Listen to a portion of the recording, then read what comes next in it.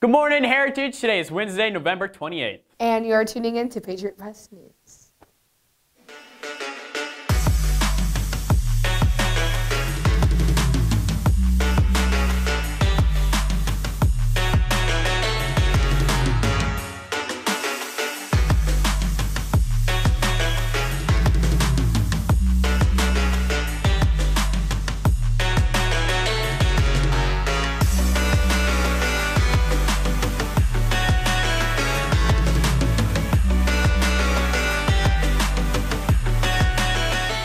I'm Trey Manry. And I'm Cheyenne Mempid. And here are this morning's announcements. Black Student Union is meeting in W203 and L222 today.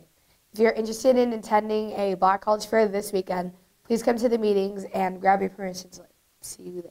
The Heritage High Dance Team presents Celebrating 12 Years of Dance, the alumni show featuring dancers from classes 2010 through 2018.